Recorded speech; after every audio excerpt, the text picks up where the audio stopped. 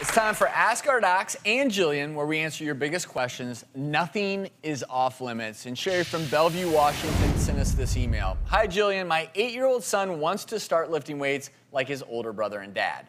What age do you recommend children start weightlifting? Okay, well, Dr. Sears and I are going to tag team this one. First of all, 8-year-olds should not be lifting weights. Now, there's a big difference between weightlifting and powerlifting and strength training. So strength training is a sport you could play, martial arts, could be soccer, could be basketball, could be tennis.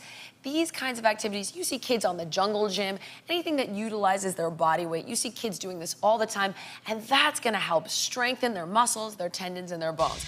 Now, weightlifting, on the other hand, could cause possible injuries to the tendons, to the muscles, and they could get fractures in the growth plates, which I'm going to let Dr. Sears take it from here. That is a big problem because, you know, in your long bones, at each end of the bone, you have what's called a growth plate. It's a little area of bone. It's almost kind of cartilagey bone. It's still growing. And it doesn't stop growing until you're an adolescent.